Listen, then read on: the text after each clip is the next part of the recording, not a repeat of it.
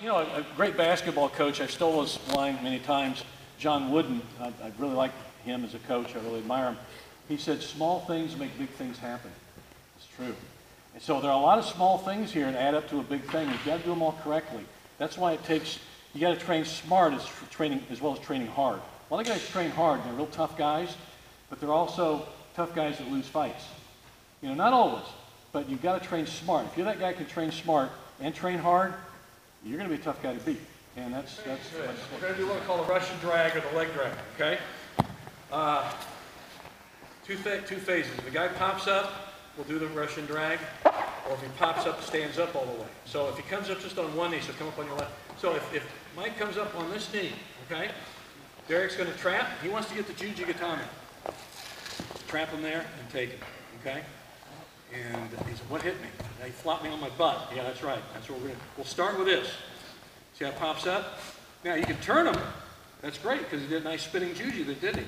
But if the guy won't do that, we were talking about this earlier, but if he pops up and you can't turn in and do what we call a Russian drag. Okay, so let's look at this. Let's examine this. So here we've got it. He pops up. He wants to pass guard. He doesn't know what else to do. He hooks with the elbow real tight. Okay, don't just grab the arm. Hook. Yeah, that can work, but this is better. Okay. Now what Derrick wants to do is straighten this, drag this leg. See how he drags it there? Okay. Now Mike's collapsed on his buttocks. Okay. Now look, the leg's here. He's trapped. He's still got this arm, doesn't he?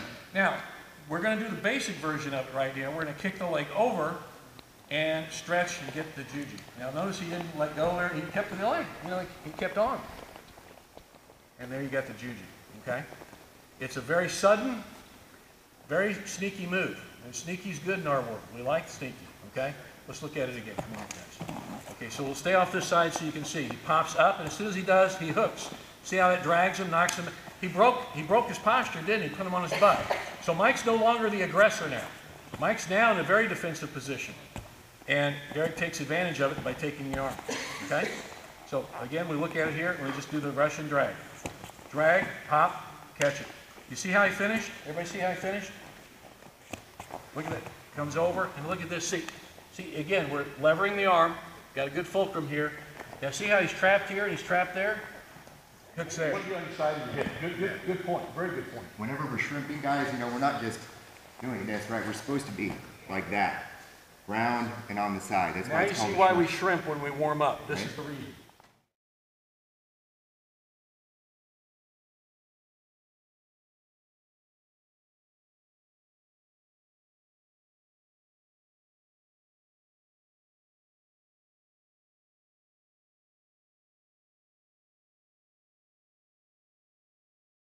Skillful, athletic, whatever the head roll from there. Okay. So watch, the next phase we're going to do is there, head roll him over, stay with him, and lock the snot out. Let's go ahead and do the head roll from there. He pops up, catch him, see that? Now look at that. See how he keeps rolling? Look how he's trapped the leg, finish up, and he stayed with it. Did he necessarily do it like we've been, no, he did a belly down pretty much when he finished it, didn't he? You keep rolling him. And that's why we say stay round, because you will get that arm. Catch, see how it comes over, and finish it, and there you catch it. So at some point, if you keep rolling him and keep doing it, he will tap. Now, he may be in the middle of a roll tapping, but he'll be tapping. Okay? Let's look at it again. Let's parse it out. He pops, do it kind of slow, guys. He pops, hook, bam, collapses him. Okay? Now, we're back to where we were before, aren't we? But he started from a standing position. Right? Now, at this point, he says, oh, something's going on. I don't like this. What do? We go fetal, don't we? And then you see Aric go fetal immediately? That's kind of a natural reaction. Okay, let's react to that going fetal. Start to the head roll position, and you can roll them, finish, and kick it over. See how I finish belt, this way, but you can also finish belly down, like you did before, where you keep rolling. One more time, take a look at it here. Pops, catches it, drags. Finish, and there we go. See that?